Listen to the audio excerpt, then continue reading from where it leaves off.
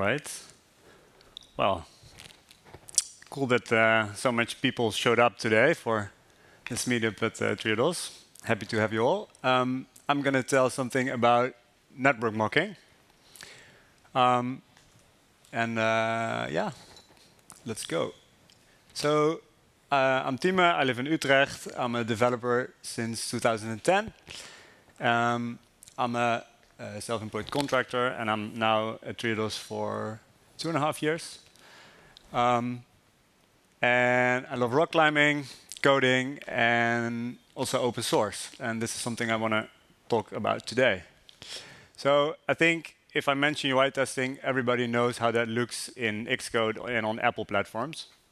Basically, you have an app, and that goes through a couple of steps that you make a list for, and the app goes through all your steps. And this is a great way to make sure that your apps works as expected. So this is a quick demo of PocketCast, an open source iOS app. And yeah, you can see how it works. So UI testing. Who of you has written these tests? Yeah, a lot, right? And is this a familiar image when you're writing UI tests? Yeah. Yeah, I know. They're pretty hard to get right. So in my experience, there are two main issues why this is so hard. The first one is interacting with the UI. The APIs by Apple look great, but a lot of times they're pretty buggy. Yeah, so it's just hard to get those tests stable. And another thing is test data, especially if your app makes a lot of network requests and relies on the network heavily. There's a dependency on your test data for your test, obviously, and if that data changes, then yeah, your test stop working or get flaky.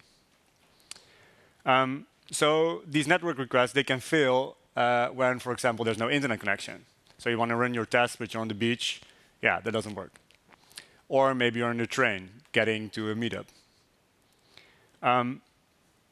They can also fail when the backend that you're using for UI tests has a different API spec, and it's just returning different data than your app expects. Or when the backend just returns different data than you expect because maybe you want to log in a user that's not registered on the backend, or maybe you want to register a user, but the user account is already existing in the backend. So how can we solve this? We could stub the network, but how? So in most of the apps, you write some code that's basically your network layer, and that layer uses Foundation, the NS-URL session APIs, to connect to a server. So I think there are mainly 3 options where we could take a look at how we could do this stubbing. Oh, one back. So the first one is that we could stub NS-URL session inside of our own code. So I think the second one would be to swizzle Foundation, swizzle NS-URL session, and stub it that way. And the third one is to stub the server. But before we do it, we have to remember how these UI tests are actually set up. So Xcode will create a test runner for your app, and then basically the test runner will launch your app and will execute the UI test. But the test runner can only access all the externals of your app. The test runner can't just say like app.api session and stub away the session. But what we can do in the test runner is tell the app with a launch argument that it's running a UI test. And then in our app, we can check the process info to see if we are UI testing. So how can we use this?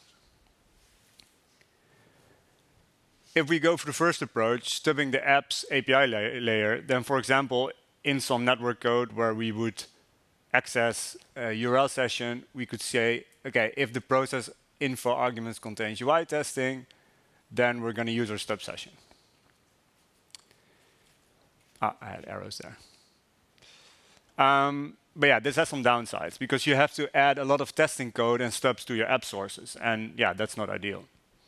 It's also not very flexible because you want to execute a lot of UI tests, but yeah, then you have to preset all those stubs in the code. Yeah, it's not ideal. And also your stub session is not the same as URL session, so it will behave differently as error prone. So we could also swizzle foundation. We could check in the app delegate or somewhere else where you set up your network if you're UI testing, and then if so, we could swizzle it. There are a few libraries for this. I found 4, but there's a lot more. So this is an example of one of them. We could say, hey, if the host is list.pocketcast.com and the path is trending.json, then we're going to return this JSON instead of making a real network call. This has the upside that we can leave our API code untouched, except for this in your app delegate or somewhere else. But you still have to add all those stubs to your app sources. And it's not so flexible because you still have the problem of predefining all your tests here. So I think there's one other interesting option, and that is to stub away the server. So we set up a stub server, and we set up all the stubs that we want the server to use, and then we point our app to that server instead of the real server. And the cool thing is that it almost needs no changes to our source code. I think it's pretty easy to set up as well. And it's really flexible, because in our test runner, we can create the server, and we can reuse it for every different test. But yeah, then what stub server should we use? I did a Google search last week, and there are quite some stub servers. And I really had to laugh at all the puns on the word mock, like this smoking or mockadillo. But the one we're using at Triodos is called Mountebank, and I want to tell you something about it. So Mountebank is a project by Brandon Byers, and it's basically a platform for mocking network requests. You can use it to configure your servers. It's standalone. It's lightweight. Oh, this clicker. It's open source and it's free. And it runs on Node.js. So the installation is quite easy. You just say npm install global Mountebank, and then you can start it with mb start. So how does it work in your test setup? If you have your Mountebank instance running, then from your test, there's a REST API you can use to set up a server. So you call the REST API with your stubs for that specific test. And then Mountebank will create a server for you. And Mountebank calls these things imposters. So we have our stub server running. And then when that is created by Mountebank, Mountebank will generate a random port where the server is running on. And then the test can launch and configure the app with that port that the stub server is running on. So for example, port 4010. So then when the app sends any request, it will send them to localhost 4010, and then the test server will respond with the stubs. So then in the imposter, there's a selection that takes place to determine which response needs to be sent back to the client. So when the app makes a request, for example, podcast.json with some header, then the imposter will check which stubs it contains. So here we have an imposter with 2 stubs and a default response that will just always returns if nothing else matches. And let's see how this works. So these predicates, they have request fields, and they basically match against incoming requests. And the response can be anything, like JSON, image, some binary response. So first, the imposter will check the first stub. So the first stub has 1 predicate, and the predicate basically checks, hey, I've got a method, it should be get, and a path discovered.json. So in this case, the path is different from what the app is requesting, so the imposter will then take a look at the second step. And this one has 2 predicates. The first one is a predicate to check the method and the path, and the second one is a predicate to check the header. So in this case, they both match, and the stub will select the first response to return to the app. So then the app can make another request. So, oh, sorry, no. So then the app, so the imposter will return the first response. So in this case, a 200 with the response, a list of podcasts. So then the app makes another request. But then the second time, the same predicate match, and then the stub will return the second response. And then when the app makes another request, it will return the third response. And those responses can be different. So the third time, it can return a 500 status code, for example. So this project works great. And there's a nice REST API. But the downside of that REST API is that it's JSON, it's not type safe, and it's a lot of work to set up all your stubs. So that's why we created MountebankSwift. So a year ago, Matthias and I, where's Matthias? There. We started working on this project. Triodos was already using Mountebank, but the implementation was rather small, and it was not including all the features that Mountebank had to offer. So then on one of the POC days of Triodos, we decided to see if we could open source this project and just write it from scratch. So now we're working on it for about 10 months, and we created a full API that sits nicely between your tests and the Mountebank instance. So let's see how this works and how you can integrate it into your project. So the integration is quite simple. In Xcode, you just say file and you add it as a package. And then you add it to your UI test target. And then in your test, you do the following. You create a Mountebank, client, and then in your test, you create an imposter with a list of stubs, and you post imposters to Mountebank. And then in your app, when you launch the app, you basically say that you're UI testing, and you pass along the server that it's running on, and you say launch. So I created a small demo app to demo it today. It's a really simple app. It uses those APIs from PocketCast, the app we saw earlier. And it has a list and has a detail page. It uses 2 endpoints. And we're going to see if we can add a error handling UI test. OK, so I already showed the host file where the hosts are listed in the app.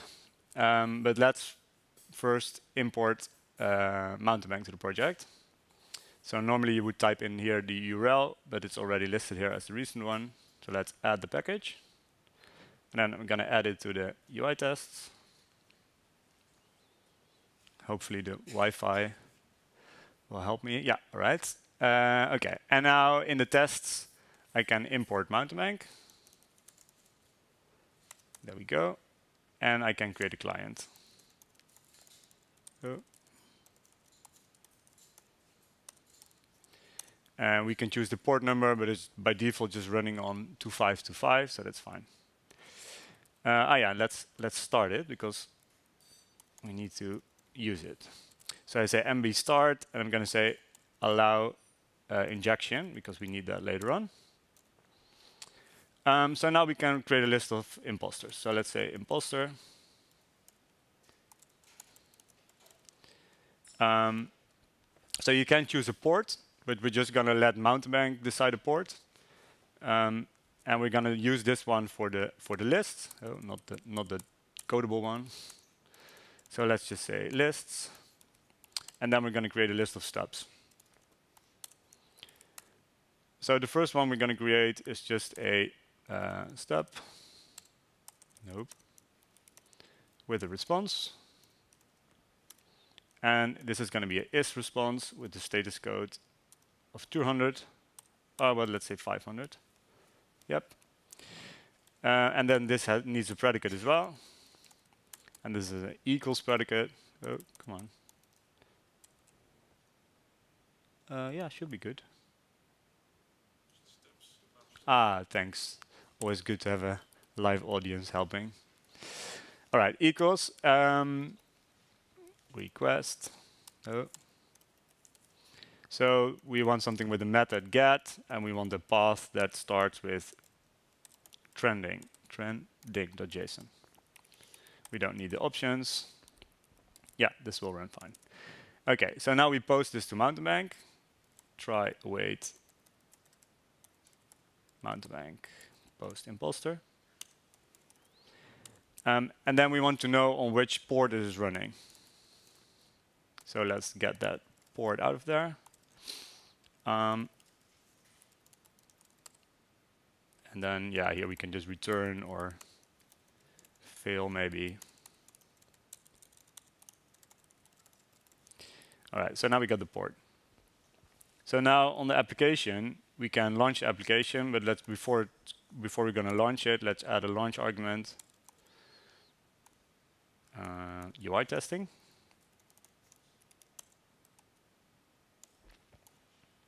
And in the environment, we're just going to say lists API host, localhost, HTTP, and then the port. All right. Colon, thank you. Nice. I want this in my day job.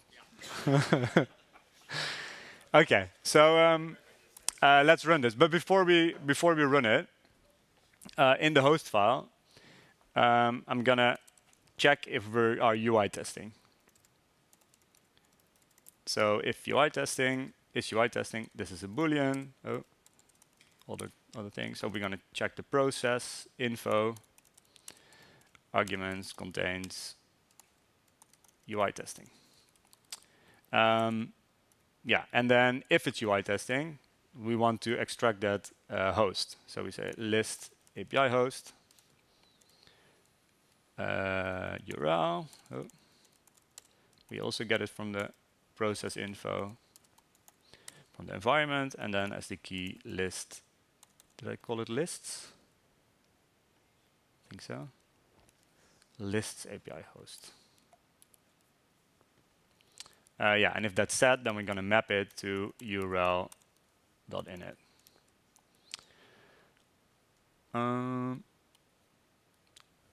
We're going to flat map it to url.init.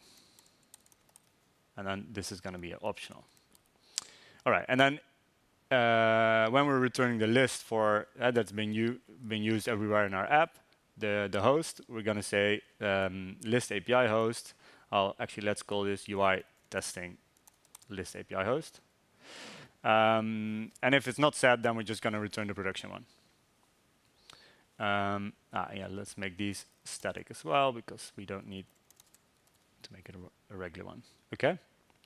So I think all should be good now, and we can run this and see. I've got all these clones here. Which one do we need? Yeah, this one. Okay, so the app indeed now says something went wrong, error 500. That is what we returned here, so that's good. So we can assert now, xct assert true, that some static text in our UI test will contain error 500. That exists. And after that, we can tap that retry button and return a different response. So let's change this from response to responses. Oh, come on. Oh, there. And this time, we're going to return a 200 response. And as the body, we're going to return some JSON, not a string. And in here, we're going to return a podcast list that is empty. So we can, in our UI test, verify that the error handling for empty list of podcasts also works fine. So let's do this. Let's call the retry button. Let's tap it. And then we would expect the screen to say no. Was it no podcast found? Yeah, no podcast found.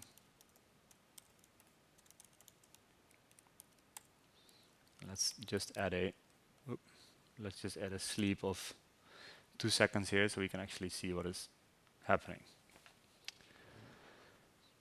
Something went wrong, tap retry, no podcast found. Nice, that works.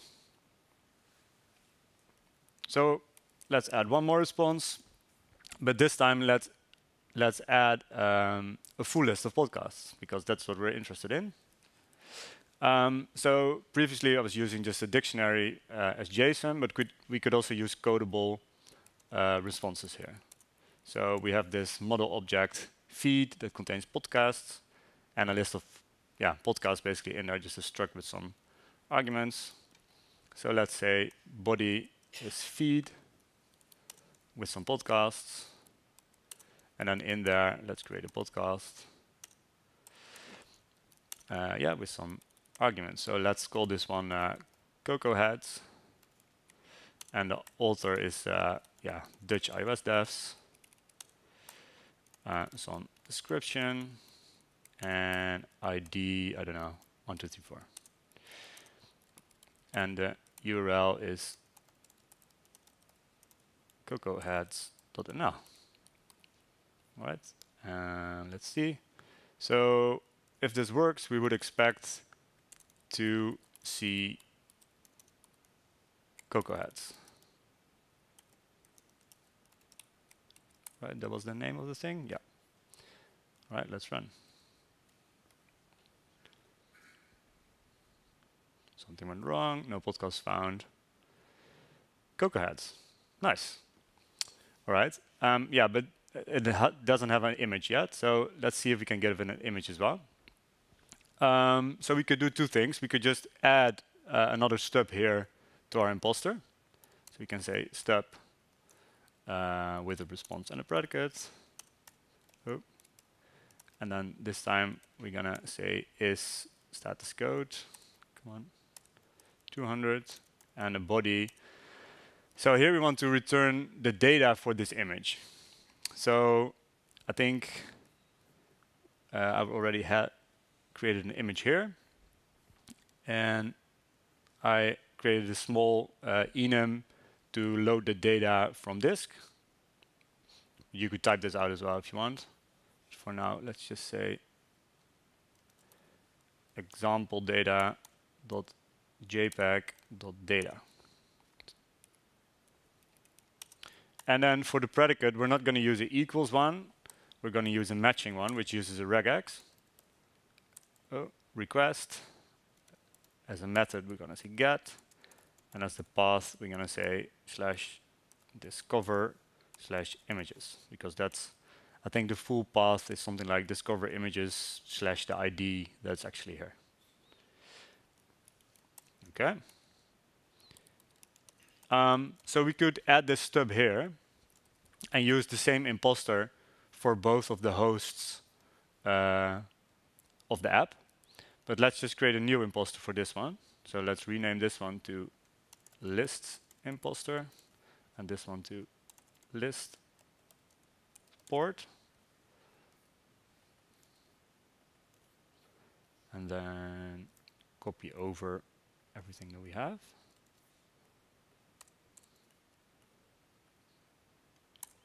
So let's name this one images imposter. So we can separate the 2 servers that we create. So let's see. So this should be images port.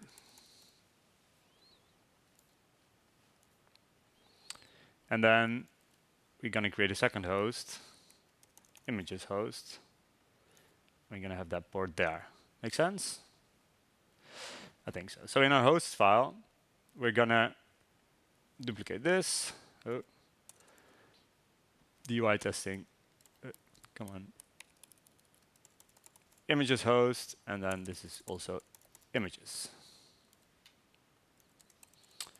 And I think that should be kind of it. So let's run this thing. Fingers crossed. Something went wrong. Oh, I thought something went wrong. And then we have an image from a different Stub server. But it's really easy to create these servers, so it's not that much of a hassle. And the nice thing is that we don't have a dependency on one global test server where other people might also be testing on, or where our other tests are running on. So yeah, we don't rely on other tests to first run, or we don't rely on setting up that global server somewhere. And we can run our tests in parallel as well, because every test has its own port. So I created 2 more tests, and I think I used the same hosts here. No, I called this one static. Yeah, it's not really handy. Let's see, is this one also static? Yeah, so let's quickly rename this one to static to match the other test that I created yesterday.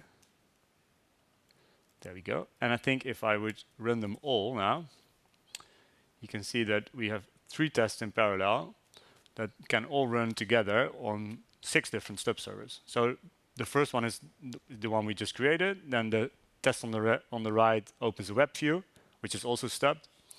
And then the one in the middle just opens the podcast view. So yeah, I think that was the demo. All right. So advanced usage. So now I've just shown HTTP, but you could set this up with HTTPS as well, including certificates, keys, whatever your app requires, SSL pinning. I just didn't do it in the demo, but there's also mock verification. So it's not only stubbing, but also mocking, because you can actually afterwards check which requests are made to your Stub server. There's also some advanced predicates. I've already showed you the equals and the matches, but there's also not, or, and an and predicate, and also an inject predicate, which you can use to inject JavaScript to dynamically check if a predicate should match. So this one would match half the time. Then there's also a couple of advanced responses. So we use just a is response to just return a basic response. But there's also fault, which could just send some garbage or create a timeout. There's a copy response, which could create some copy, which could copy some stuff over from your requests to the response, or a lookup to go to some database and fetch some stuff there. There's a shell transform response, which could execute something on the shell and return that dynamically. And there's also an inject one, which you could use to rewrite URLs, for example, in a payload, or put something from the request in the response. There's just a plethora of options that you can do here with the inject.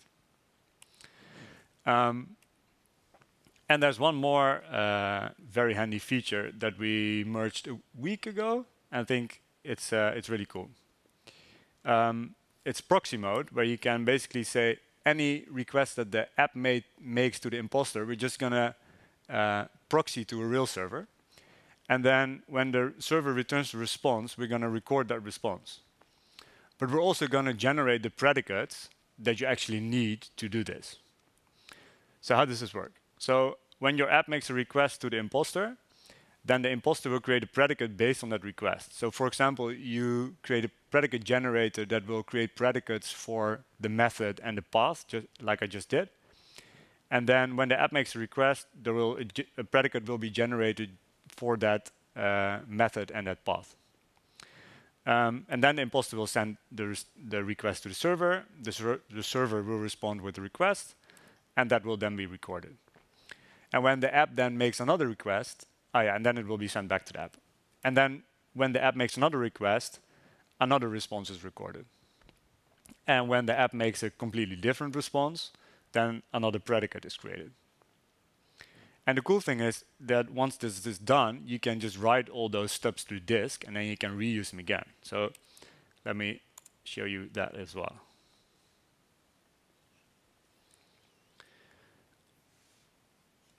So we had our test.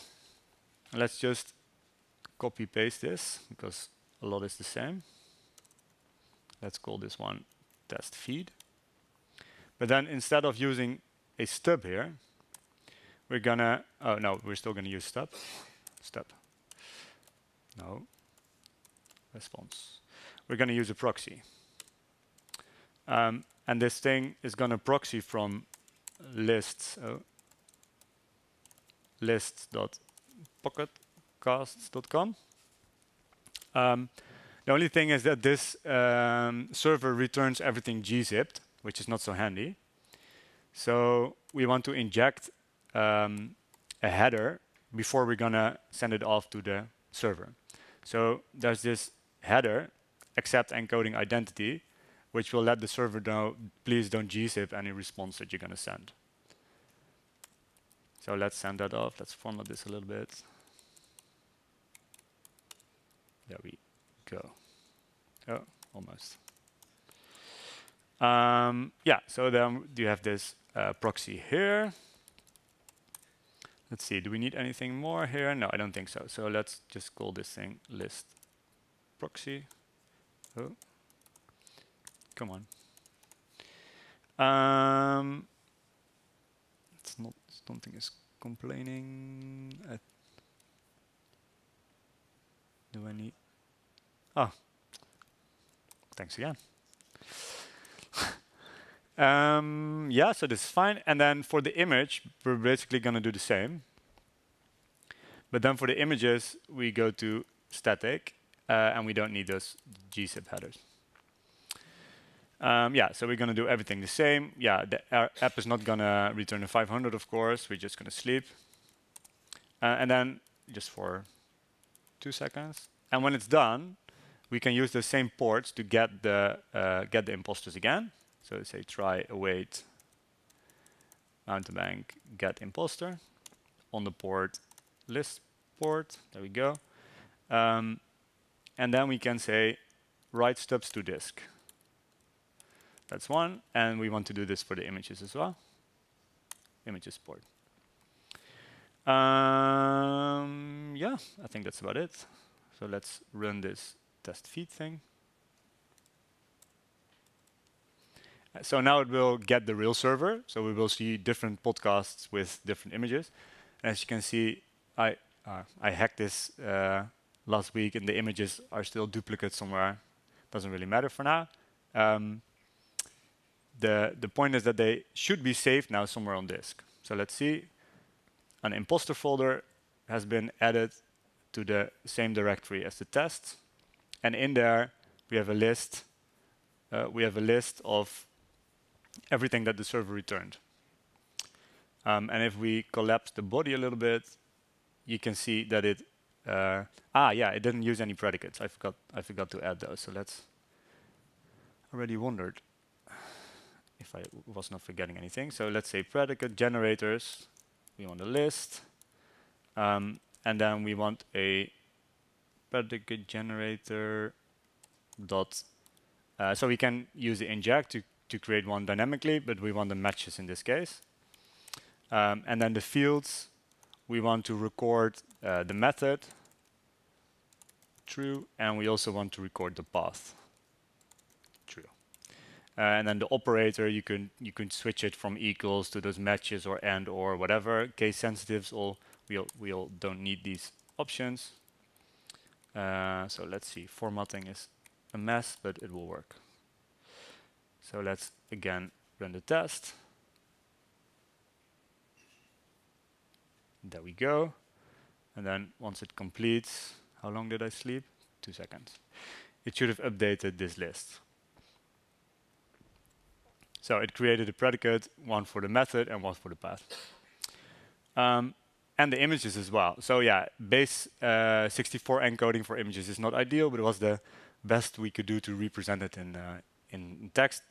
I think maybe in the next iteration we could actually write them to disk as images, but yeah, for now this works. So the cool thing is that we can now switch these, so they are written to disk as an extension of our own test file. So and they use the name that we used here.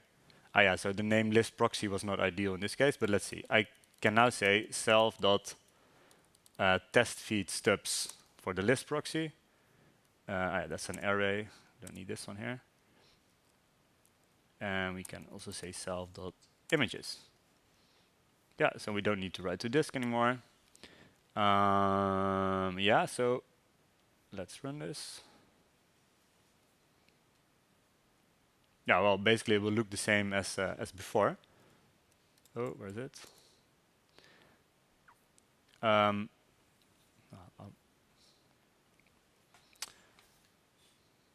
yeah, and I think it will show the same image for everything. I think somebody, but it's in the UI Swift UI code of the thing. I just hacked it in there. Somebody should take a look at that.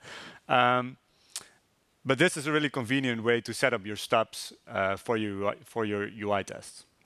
So there was one thing I just forgot in the other demo that I wanted to show. That was the assertion of the actual request.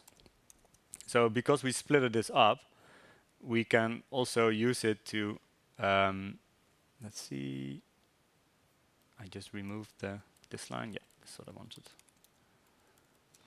To get those requests. So let's say requests here as well.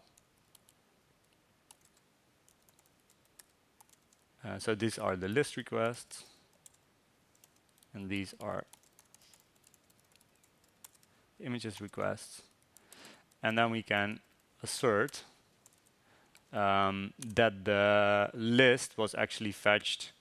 Well, we did 2 times retry, so it should have fetched it count 3 times. And the images, we had only 1 here, so let's add a couple more podcasts. Go to the list earlier. So it should have 4 images now.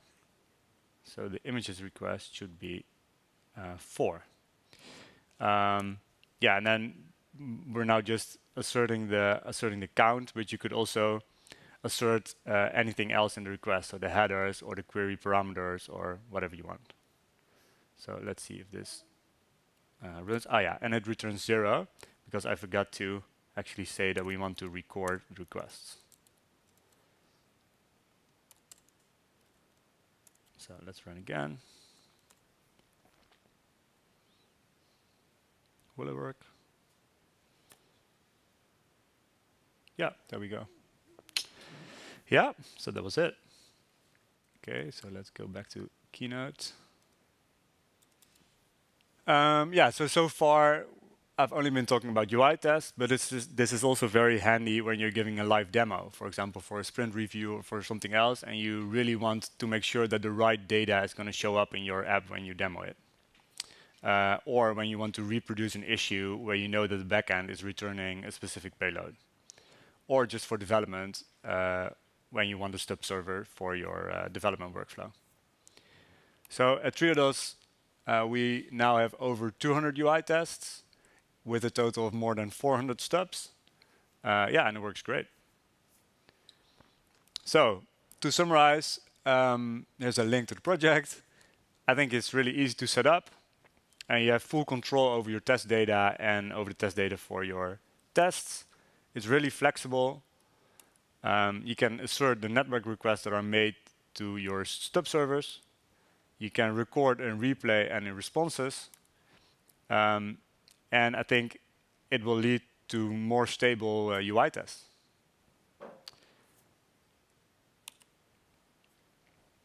That was it. You can follow me on Twitter for...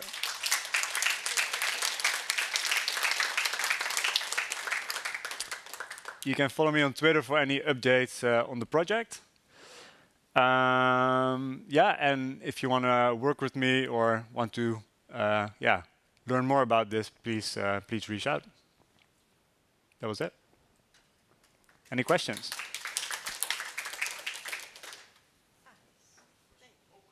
Okay. I didn't know about this thing. So, write it. Oh, I have to speak in it. Okay. Yeah.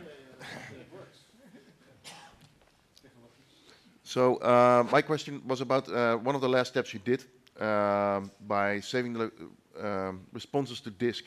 Is this actually just, you're actually completely skipping Mountebank at that point? You're just returning responses that you saved right on disk. Is that true?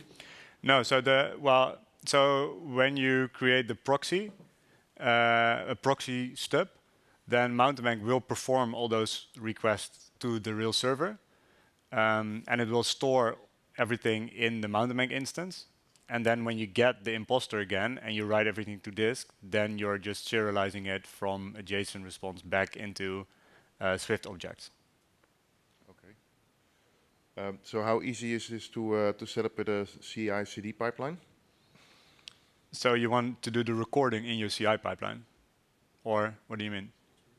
No, the replay, the test. The replay. Well, so I think when you're developing, then you would use the proxy to record all the responses, and then you have the responses in your project.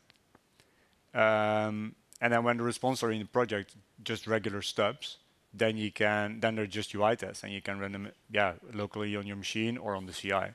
So the only thing is that you have to make sure that on your CI you have to start this Mountebank instance, right? So you have to, depends on which CI you are running, but you have to say mb start, and then run your UI test. Yeah. Okay, thanks.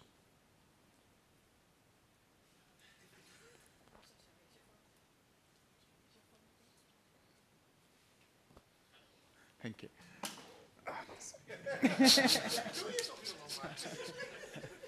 So my question is about the speed of UI tests on CI, because recently I think in my company we removed mostly all of the UI tests because it takes so long on the CI. And how do you find it with this setup? Yeah, they obviously take longer to run than regular unit tests, but it really helps if you can run them in parallel, because then you can just utilize all the cores of your machine and run them together. Mm-hmm. And when you write them, you have to keep in mind that what you're doing. So don't try to duplicate stuff or do stuff that takes a long time. But they will take a little bit longer than unit tests. True. One other thing that you mentioned with other ways that it's not flexible, and you mentioned that you keep JSON on the project file, but you also did the same here. So yeah, correct. But if you you saw that in Xcode, the stubs were actually in the UI test folder, right? True. So you don't have to put them in your project. Mm-hmm. And because when you're starting each test, then you can basically send those stubs to the stub server. So if you would have them all in your app binary, you somehow have to know which test you are running and then start the stubs that are necessary for that. So you have some kind of double administration of which stubs you want. And it's not like now you can organize everything in your test file, and then you have to put stuff in your sources as well. Yeah, true. Awesome, thank you. Do we have time for one more question?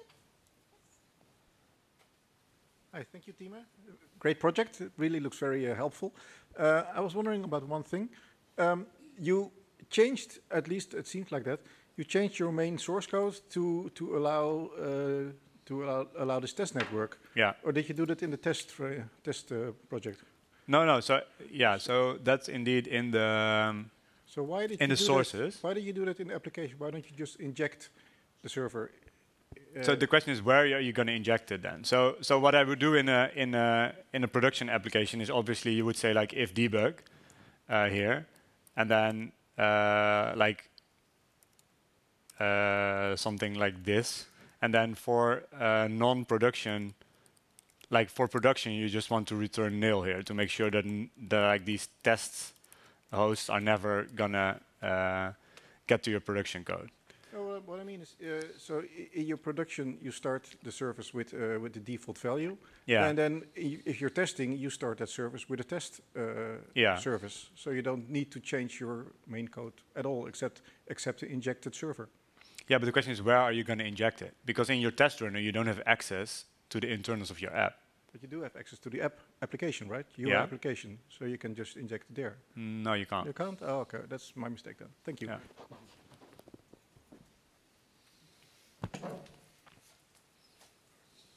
That was like one discussion, not one question. Thank you, Tieme.